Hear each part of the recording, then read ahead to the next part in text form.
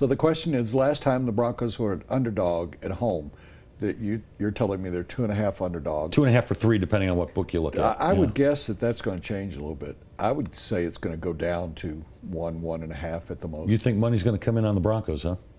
Yeah. I mean, if I were out there, I'd go, boy, the Broncos play at home. They're undefeated. Maybe Peyton can figure it out. The defense played so well. It's going to be a real tight game. I think it will sway a little bit toward the Broncos.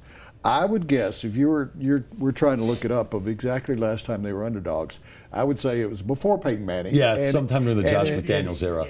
Manning's first game. Peyton Manning's first game? 2012, yeah. 2012. His first game against Houston? Yeah. Because nobody really knew what they were getting from Peyton Manning after 4 neck surgeries. Well, they had beaten, if I remember correctly, they'd beaten Pittsburgh, and then they lost at Atlanta, and then they were 1-1 going into that game against a good Houston team coached by Gary Kubiak, and they did lose the game. That's surprising to me because I would have thought they would have been. They had to be slight underdogs, so it had to be 1. like 1.5. 1.5 points. That's what I think is going to end up happening this weekend. The Broncos play extremely well when they're underdogs against the line. They're not good overdogs. Yeah. If you look at their historic aspects during Peyton Manning, or even before that with Kyle Orton and Tim Tebow, if you call those eras, that they tended to play. A guy wrote me the other day and said they play down to the people they play against. Well, that's not true. They've been playing teams that weren't very good, so they weren't playing down to them. They were playing level with them. It's almost like, and you and I've had a lot of time to consider this, it's almost like the Dan Reeves era, where with John Elway, and Elway hated it. He thought it was hell that Dan Reeves wanted to keep the game close, win it at the end. Yeah, so that's you mean let John win it at the end. Yeah, but that's kind of what they're doing with Peyton Manning. Is they're kind of saying, we want you to win it at the end. The defense will keep us in the game and make big plays. And that's why I've had a lot of dispute with people over the last 2 or 3 days. I don't think they're doing that consciously. No.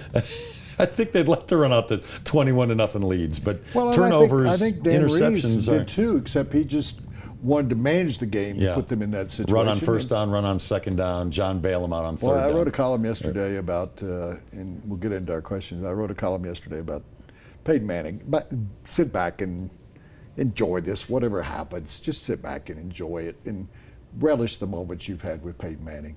And I've gotten it all over the board from. Here's the breakdown. All the emails that I'm getting from women are going, you're absolutely right. Because women love Peyton Manning. I mean, not in the sense of want to marry him, but love him because they love the type of person he is and his commercials. Sure. And women's sports fans are also more patient than male sports fans. And the male emails I'm getting are bench Peyton the mother. Yeah, that's what it is. And then there's the text I got from Peyton's father saying, nice story. That's it? Just a nice story? Yeah. What do you think that meant? Well, that he thinks I kind of summed up what's going on with Peyton well. Yeah. But it's kind of funny. It comes on the same day as his other son didn't play extremely well, but they won the game against Dallas.